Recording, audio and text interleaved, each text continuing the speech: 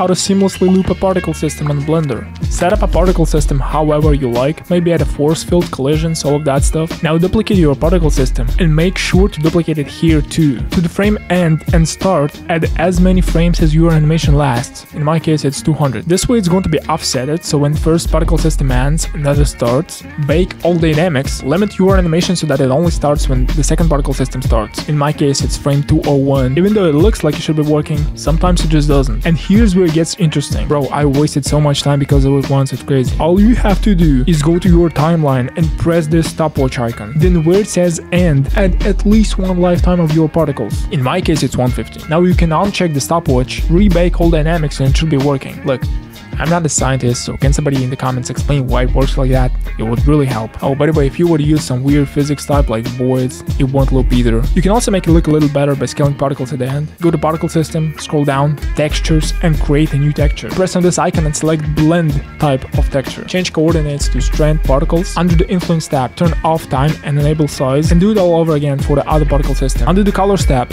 enable color ramp, increase alpha, then add the white color in the middle and another black at the end. As you can see, it doesn't work for me. I honestly have no idea why. Please help, but I promise if you would use an icosphere or something like that you can just spawn in Blender, it would absolutely 100% work perfectly.